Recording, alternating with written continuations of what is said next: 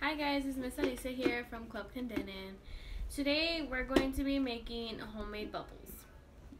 So the first thing you're going to do is find a flat surface like a table, the floor, anything flat, okay? And then next you're going to spread out some old newspaper that you have just laying around, and you're going to put it all over the flat surface because just in case you spill, just in case we spill anything, the newspaper will be there to cover it. Okay, and now you're going to gather your materials, and you're going to first get a clear container with a lid.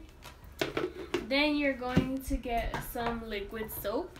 Dawn works best, but try to find the one that doesn't say ultra. Well, since I went to the store and I looked for it, and I only found the one that says ultra, so it's okay, like it still works, but would be best without ultra if it didn't say ultra. And then you're going to get some water, distilled water, and then you're going to get light corn syrup, and then you're going to get some measuring cups and measuring spoons. And then you get, and then you're gonna get like a normal regular spoon. Doesn't matter. You can use the same one, but a spoon. And then you're gonna need a straw. I forgot to get it, so I'll get it right now. So the first thing you're going to do, you're going to get your measuring cups, and you're going to look for the one that says 1 cup. So usually the one with measuring cups, the biggest one, it says 1 cup. Right here, 1 cup. So this is what you're going to use for the water. So you're going to measure 6 cups of water. So I just put it in here. I measured 6 cups and I put it in this bottle so I can have it ready. So what you're going to do is you're going to pour the 6 cups into the container.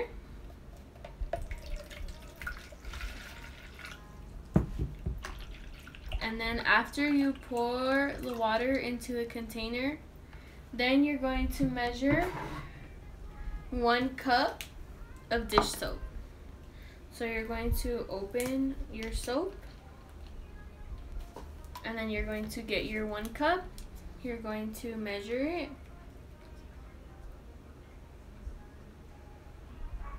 So that's about 1 cup. I don't know if you guys can see it.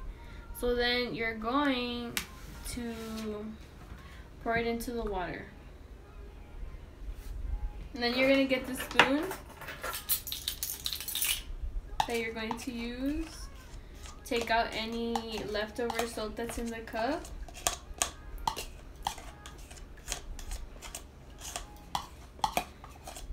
And then once you have all the soap in the container, then you're going to start mixing the solution, the soap in water.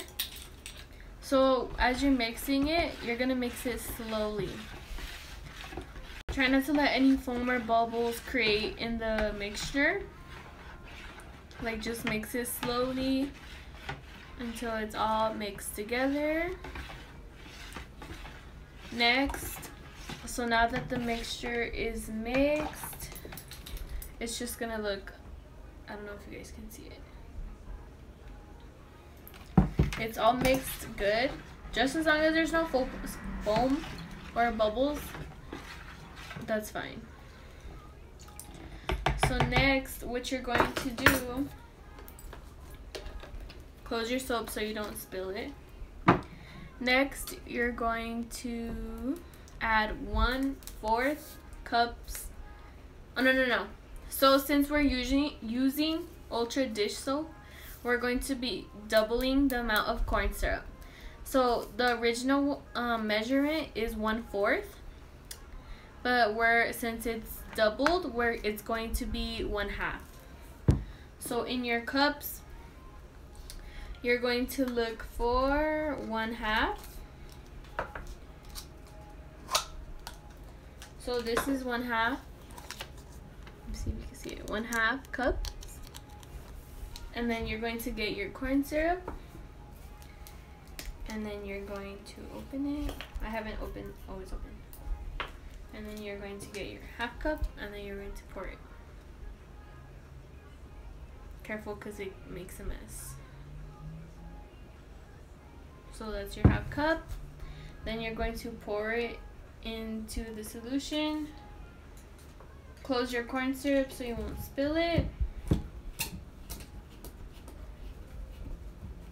And then you're going to get your spoon that you're using and you're going to empty out the leftover corn syrup. So now that it's empty, put it to the side. You're going to get your spoon and you're going to mix it.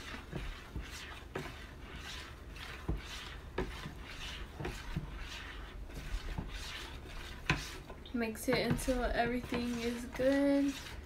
Make sure no foam or bubbles.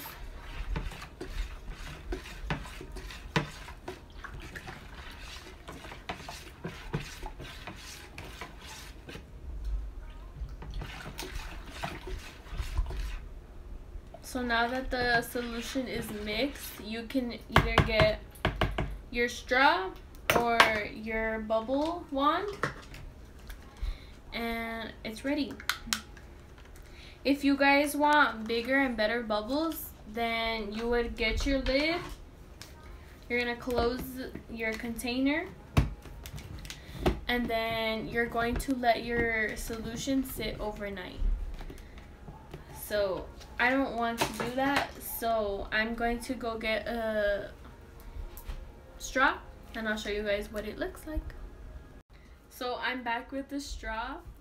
So what you're going to do, I don't have a bubble wand, so with the straw you're going to get it. You're going to mix it, take it out, let it drip for a little bit, and there's your bubbles. Sometimes it doesn't work, but you just have to keep trying. Mix your solution a little bit just so it can get more soap. Take it out slowly, shake it a little bit,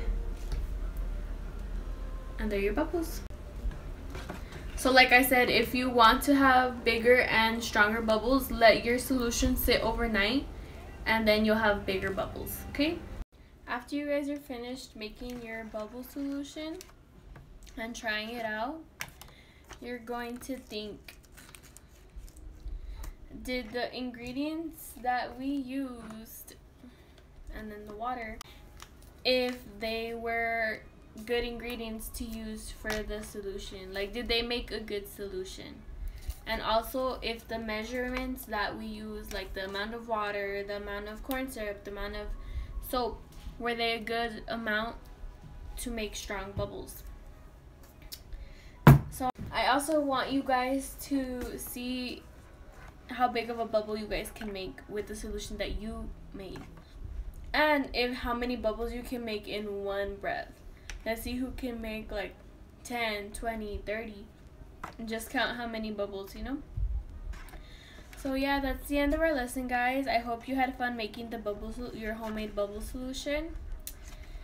And yeah, I'll see you guys on the next lesson we make. Bye.